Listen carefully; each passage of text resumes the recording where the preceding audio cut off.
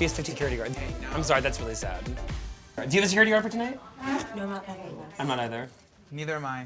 What am I gonna say? Like, you can't have security? That's rude. She's not doing anything mean to anyone. She's been fun. She hasn't ruined a situation at all. There's just an extra security guard. It's weird that he's here. Bianca hiring a security guard is kind of embarrassing for her. My rule of thumb is that the people that actually are something don't act like they are.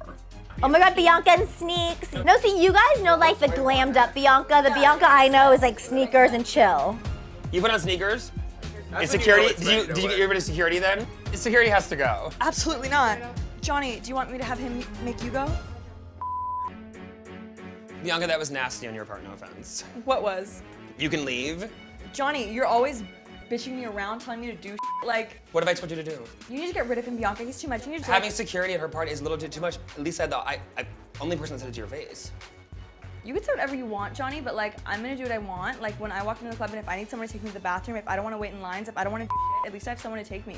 I have people to take care of us too, though. So you're jealous? What is it?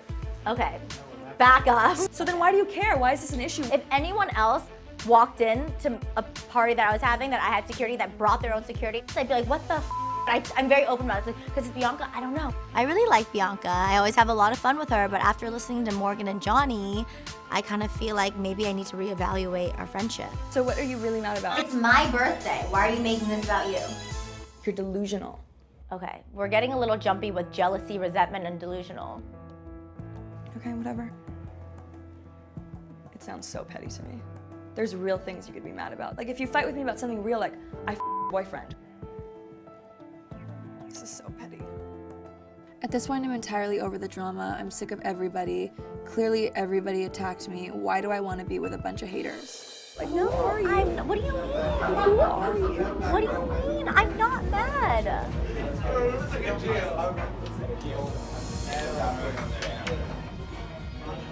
I knew this would happen.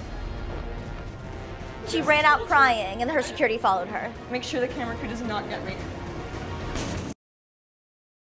You know, they say the best things in life are free. And it's true, because it costs nothing to subscribe to E's YouTube channel.